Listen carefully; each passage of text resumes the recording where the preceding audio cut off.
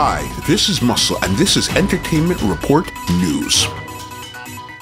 Tabby Diamond, lead singer for the legendary Jamaican reggae group The Mighty Diamonds, was one of 2 people killed on Tuesday night in a drive-by shooting on McKinley Drive in St. Andrew.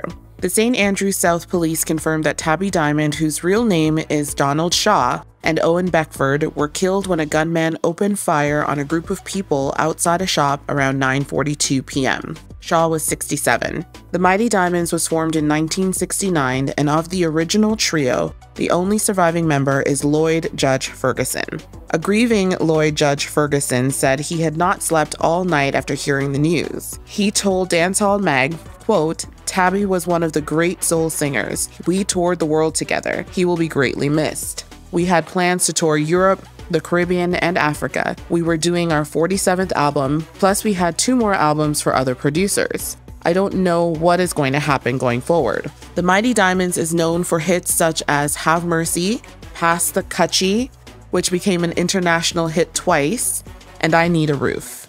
Originally, they called themselves the Limelight. However, that name was short-lived as one of the group members' mothers assigned them the moniker The Diamonds, which eventually evolved into the Mighty Diamonds.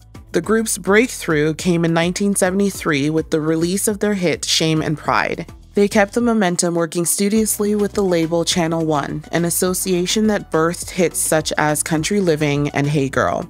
Virgin Records signed the Mighty Diamonds, and the album Right Time was released in 1976, becoming an international success. The next album, Deeper Roots, released in 1979, was their next big success. 3 years later, in 1982, celebrated Jamaican music producer Gussie Clarke tasked the group with completing an album entitled Changes, which featured the monster hit Pass the Kutchie done on the full-up rhythm. It spawned a series of interpretations, amongst them Pass the Dutchie by the London newcomers Musical Youth. In 2021, during Jamaica's 59th independence celebrations, the group was honored in the National Honors and Awards. Thank you for watching.